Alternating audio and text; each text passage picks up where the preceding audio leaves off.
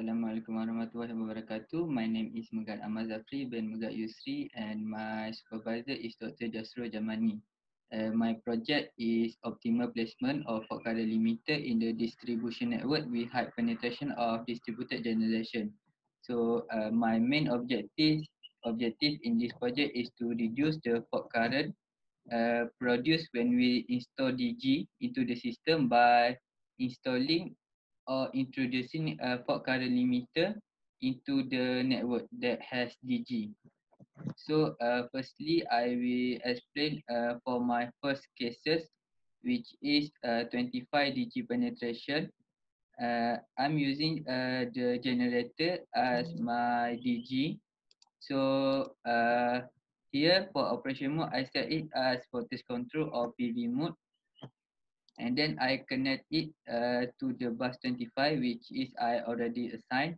And then I run the load flow to know whether my system works well or not.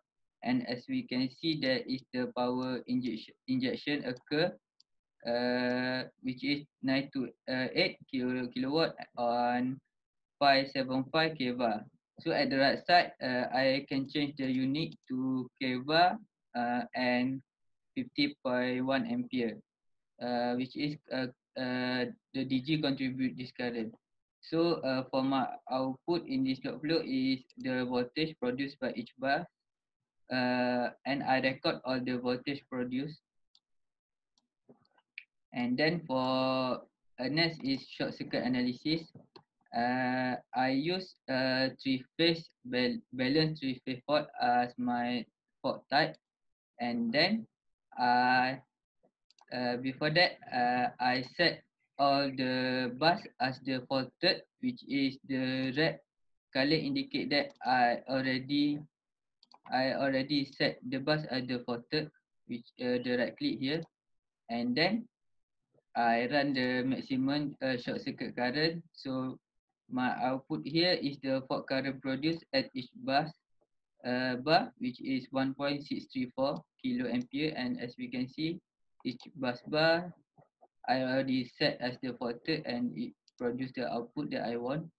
And then for the second cases, which is 50% DG penetration, I connect it to the bus 22.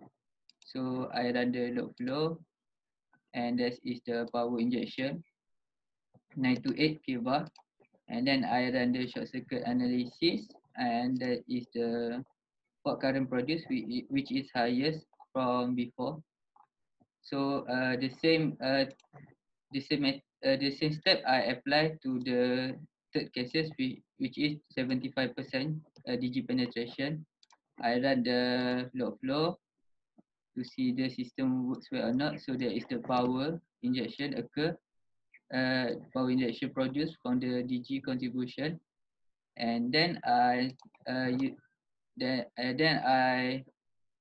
the short circuit analysis to obtain the fault current produced. As we can see at all bus, there is fault current produced, which is my output in this project. So I collect all. And for my last cases, final cases, which is 100% generation, 100% DG penetration, I connect to bus 18, and the same step I apply, which is run the load flow to see the system work well or not. So we can see that there is power injection occur at all DG, and then I run the short circuit analysis. So there is fault current produced for each circuit, for each bus bar. And then for my solution is I'm introducing fault current limiter into the system. And for this method, I'm using current limiting reactor, which is one of the type of FCN. So I connect it series with GG, and also in bus 23 and 24.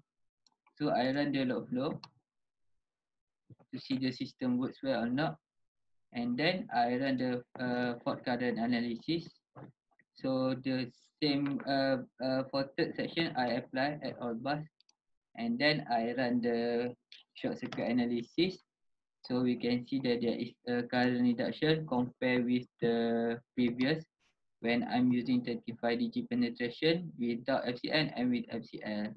And the same thing I apply for the next cases, which is I connect series with the FCL, and also at bus 19, which I obtained from my placement method. So I run the load flow and it's work, and then short circuit analysis. So there is current fault current produced at each bus. I record it and tabulate it into the works. And for the third case, which is 75% DG penetration, I connect it series with FCL also at this location, and then I run the load flow to see my system works well or not. So there is power injection occur at each DG 928.